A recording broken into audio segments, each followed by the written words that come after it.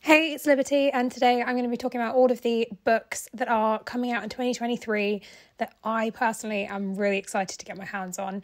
In general, I'm really bad at reading new releases when they come out, so every year it's sort of a resolution of mine to get better at this. I've split these up by genre, so feel free to skip around.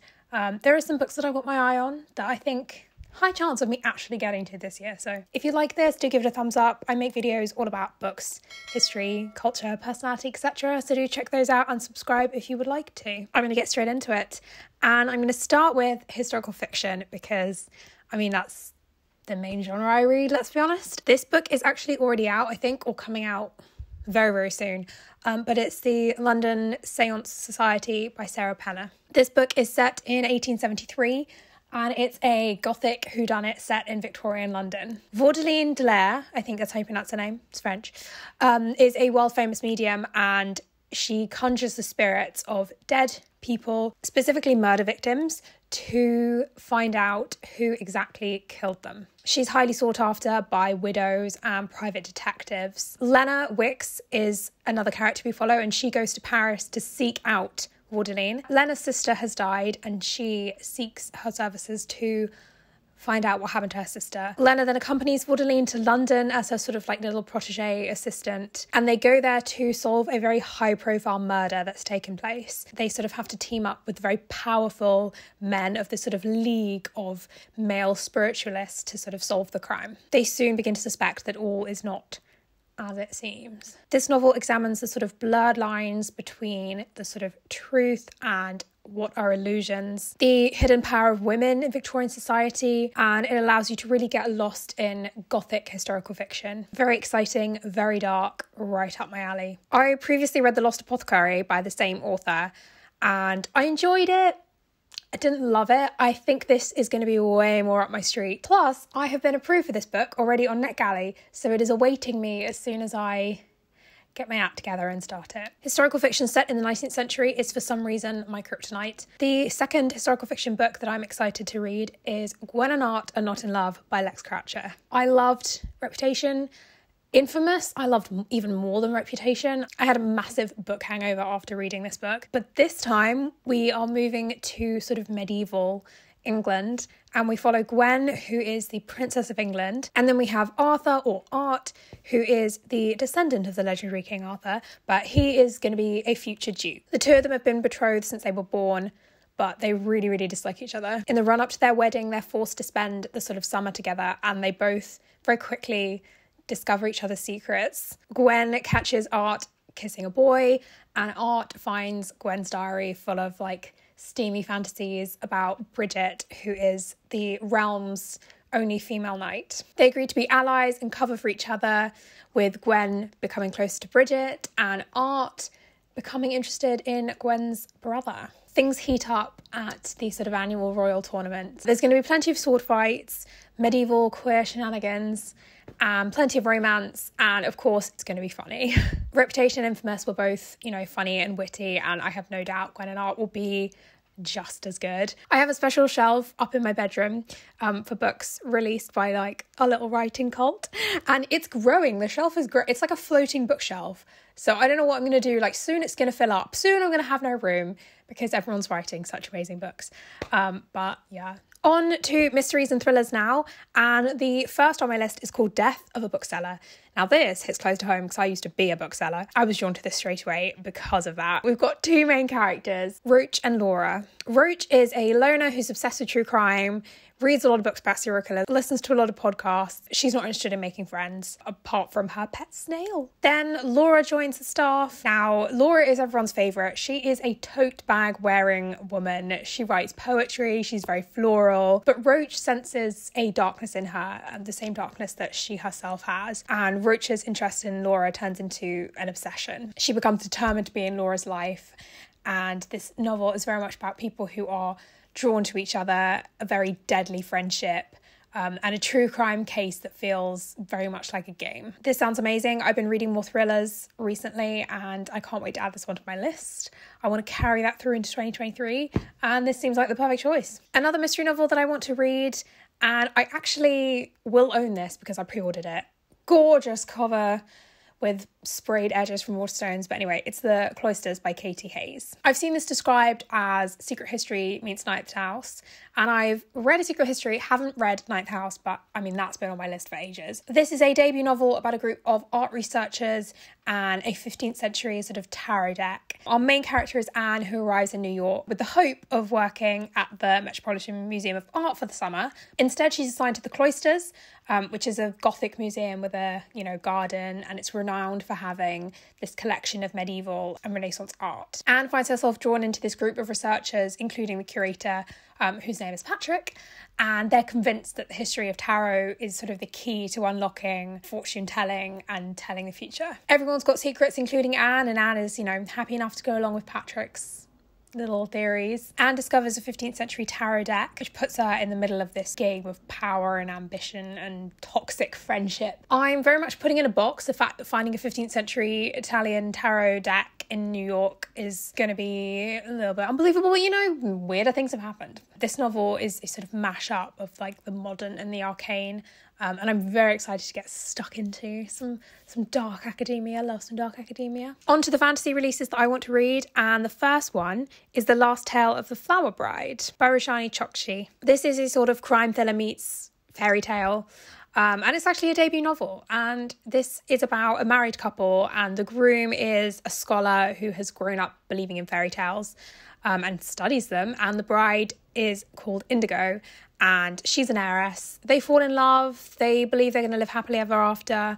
Then Indigo makes her husband promise that he's just never going to pry into her past, which is fine. It all goes well until Indigo's estranged aunt dies, or is dying, I think. I'm not sure if she actually dies. But the couple are forced to return to Indigo's childhood home, which is called the House of Dreams. The house is all like musty halls and extravagantly decorated rooms. But within this house, the groom, whose name I don't actually know and couldn't find anywhere, and I'm sure that it means it's going to be a thing that you just don't know his name, but he finds the sort of shadow of Azure, who's one of Indigo's childhood friends, who suddenly disappeared, and it all turns into something like the house is like revealing all of his wife's secrets, and he's finding out things about her that he never knew, and he needs to decide whether he believes in fantasy and fairy tales or not, and if getting to the bottom of things is something that he even wants to do, because it could potentially destroy his marriage. This seems bizarre, but also something that I might love. Fantasy, secrets, Gothic-inspired setting and extravagantly dressed houses, books about stories and storytelling and fairy tales. I'm just really drawn to that. When multiple people use the word spellbinding to refer to a book, I know that I want to read that. The next fantasy book that's going straight into my shopping basket is The Foxglove King by Hannah Witton. This is the first book in a series about the sort of power that it takes to raise people from the dead. Mortem is what it's called. In this city, it's sort of high-priced and very much illicit. The main character is Law. When she was 13, escaped from this cult in the catacombs of the city, and it's been 10 years since then. She has only had one rule for herself, and that's to not get caught. So she has a job running poisons. She's managed to keep a roof over her head, keep herself financially solvent all of this time. One day a run goes wrong, however, and she sort of ends up revealing her power, I think. I assume she does, because she gets taken by this group of warrior monks. Basically, ordinarily, she would have been killed, but she's charged by the king to help solve the mystery of like a bunch of villagers on the outskirts of the kingdom. People have just been dying for no reason. She finds herself in the middle of the Sainted King's court, and she can't trust anyone. The monks have given her this bodyguard, whose name is Gabriel, who used to be a duke and then decided to become a monk, who I imagine will sort of help her navigate this court. And she keeps running up against the king's heir. There's so much political manoeuvring that I'm gathering. There's a lot of sort of religion and that institution and how that fits into it, and the power of death and bringing people back from the death. This sounds exciting. And she has to sort of deal with this whilst the people who are looking for her, the ex-cult she was a part of, are catching up to her. So it sounds like it's going to be exciting. Finally, for the fantasy books is God Killer by Hannah Kaner. And this is set in a fantasy world populated with gods and knights and all of that lovely high fantasy stuff. Kisan is a god killer. Her family was killed by a fire god, and so she very much enjoys exacting her brand of revenge. One day she encounters a god that she cannot kill, the god of white lies, who was sort of found a way to bond himself to this like little noble girl who's on the run. And they're both running together from assassins. They're on the way to this city where the last of the wild gods live, and they all want to beg a favour from their gods. Elagast is a knight who fought in the God War, and his career has included purging this city that they're running towards of like 1,000 shrines to all these gods before he laid down his sword. And he actually meets the group when he's on the way to the city. The king has sent him on a quest, so they all meet, and he's got to keep his quest hidden from them, but they've all got to join together to defeat a evil that could wipe out the world. There's a civil war raging around them. There's the assassins after the little girl.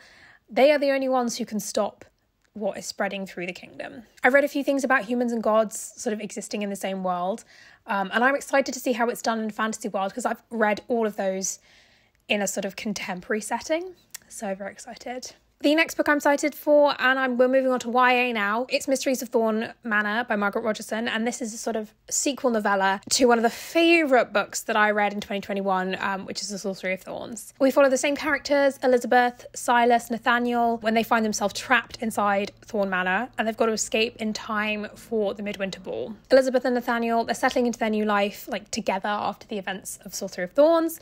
Reporters have sort of been swarming them for information about exactly what happened and gossip, because Nathaniel is the city's most powerful sorcerer and Elizabeth is sort of this librarian who just came out of nowhere and stole his heart. Elizabeth is trying to obviously explore this new romance, but apparently the house doesn't like her very much, because the house literally, it has wards to keep the house and the inhabitants safe, but they're malfunctioning, and so they trap everyone inside the house, which includes a sort of new maid who's called Mercy, as well as the original 3 that we have. And they have to work together to find out what's happening, where this is coming from, before they are supposed to host the Midwinter Ball. Nathaniel's ancestors and sort of the magic flowing through the house, they will require a price. The gang have to make things right. I'm a real sucker for fantasy that's like wood-panelled houses and cobbled streets, that kind of vibe.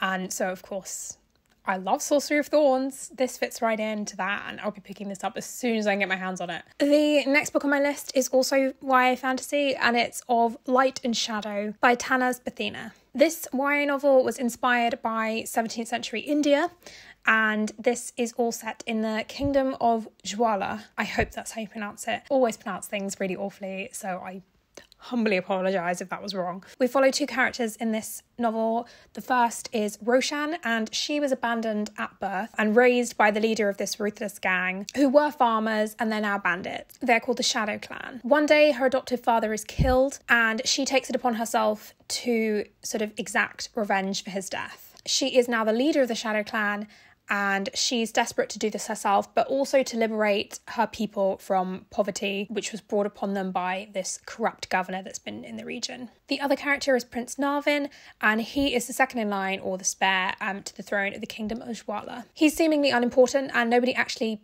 notices him when he goes missing, when he gets kidnapped by the Shadow Clan. However, he has a plan of his own to escape, and that is to befriend the leader of the Shadow Clan to then ensure his escape that way. However, this goes sideways. The 2 of them start to have feelings for each other, and the prince begins to sort of understand the reality of what people's daily lives are like and what they go through and the corruption that they live under. Enemies to lovers romance, yes please. I really want to read more novels inspired by India and set in India, so this is a great start. I love epic fantasy, especially historical inspired fantasy. Political tension, dangerous plans and schemes, kidnapping, that all sounds fights against injustice.